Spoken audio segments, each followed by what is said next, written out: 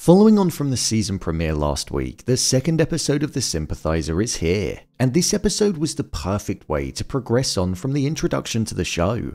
Set 2 months after the fall of Saigon, we saw the captain having to deal with an unhinged general who believed there was a spy amongst him. Plus, his good friend Bond was struggling with grief, but it would transpire that both of these problems could be resolved with the same solution. So with that, let's jump into this episode and break down all that there was to take away from it. Here is The Sympathizer Episode 2, Ending Explained.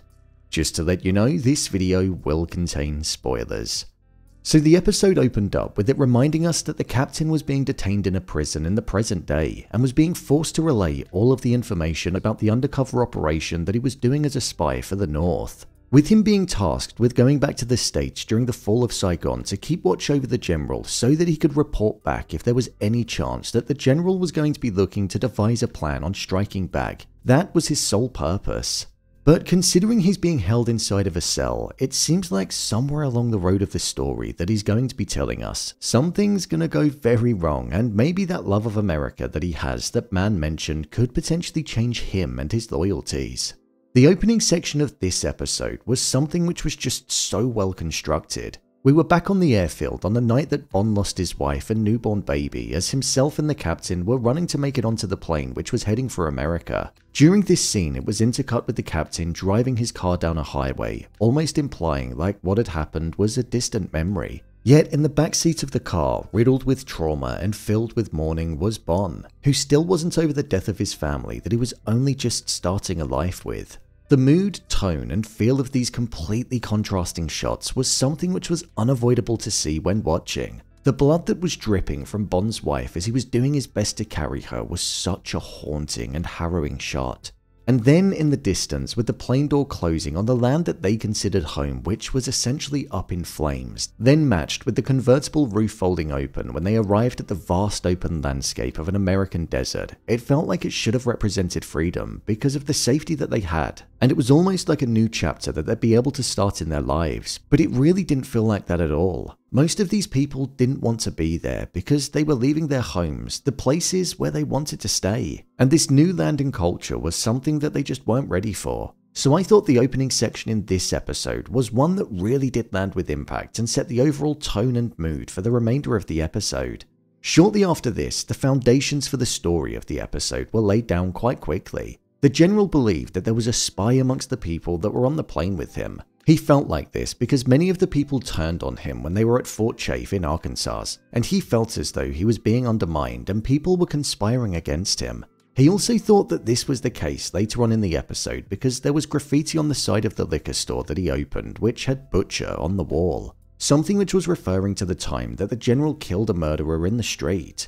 You could tell that the captain wasn't too concerned to start with, but as time went on and the ante increased with the general believing that there genuinely was a spy, it got to the point where he threw Major Oanh under the bus and accused him of being the spy. The moment that we were first introduced to the character outside of the general's house when he handed that snack to the general's wife and mentioned that he was in the secret police, it always felt like something bad was going to be going his way, and that he'd most likely end up being accused of being the person that was the spy.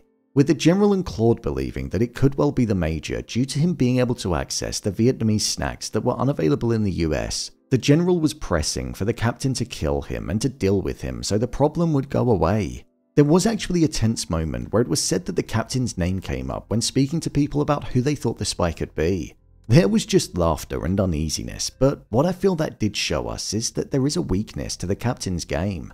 Whilst he is undercover right now, he's not convincing everyone. Let's remember as well, when he was with the professor and met Sophia at the dinner that he threw, she said how she could see through exactly what he was doing and being the good student that the professor wanted him to be. That felt like a line that had a lot more importance than what it implied at the time, so I think there will definitely come a time where suspicions will be raised about him even more.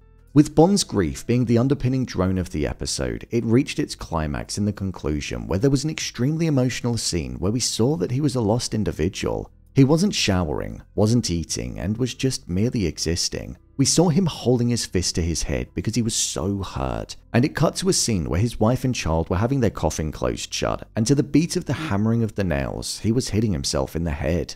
Both Bond and the captain looked emotional, and you could really feel the pain that was present amongst them. Whilst it did genuinely seem as though the captain was mourning Bond's wife and baby, Bond's mental state was something that he was looking to take advantage of. In the closing moments, the captain revealed to Bond that the Major was perceived to be a spy, and like in the coded letters that he would send to Man, he asked Bond if he should kill him. As soon as the spy was mentioned, Bond's whole demeanor changed. He said the line, "Now that I can help you with."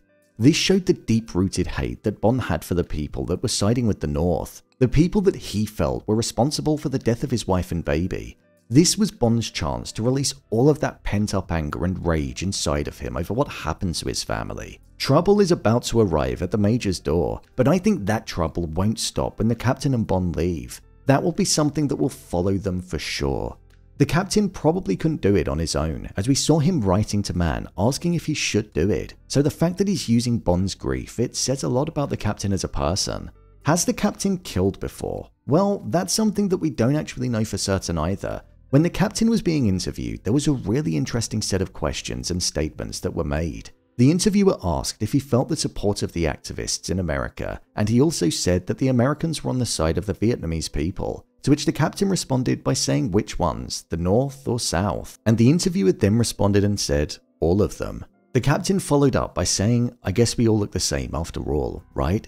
This was a moment where it did kind of start to show a different perspective of the war, and the naivety and almost blasé approach from the interviewer was an interesting focus. But during this interview, the bold question of, have you ever killed anyone, was asked to the captain, and then the interviewer's head turned into an egg, where we were then met with a scene of what looked like a patient or prisoner eating an egg. This part of the story wasn't resolved at that moment, so it's hard to say what went on there. But it very much seems like the captain could have some blood on his hands. Well, not his bare hands, as he said. This episode also showed the complete disregard and no-filtered approach when it came to racist remarks, behaviors, and environments back in the 70s. For example, when the captain was in the store, there were two rude, judging store clerks. Professor Hammer was very inappropriate in the way that he acted and the culture that he seemed to want to exploit for his own benefit. And the fact that he referred to the captain as a half-breed and made him list his Oriental and Occidental qualities in front of an audience at his dinner party like it was some kind of entertainment. So the show did lean into that in this episode and provided another reason why people that had fled their country may have found it difficult to feel like they could have built a new home when their environment was like that. My review of the episode. I thought this was a good episode of the show. From a stylistic point of view, it's just absolutely gorgeous. The transitions that are used, the deliberate use of certain colours, the music choices, the repeat motifs that are present when scenes from the past come up, and the performances that the cast deliver, it all just complements each other so well and feels very Park Chan-wook. The story that this show offers is one that balances insightfulness with entertainment too.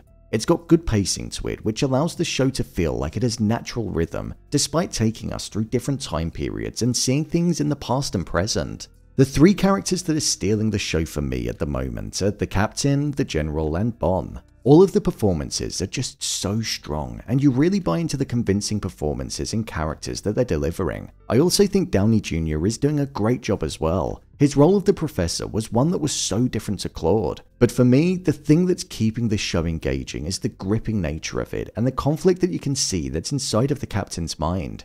I genuinely don't know where the show's going to go and what could possibly happen to land him in the cell in the present day, but it's one that I am intrigued to see. So, there you have it, the Sympathizer Episode 2 Ending Explained. As always, thanks for tuning into the video and I'll see you in the next one.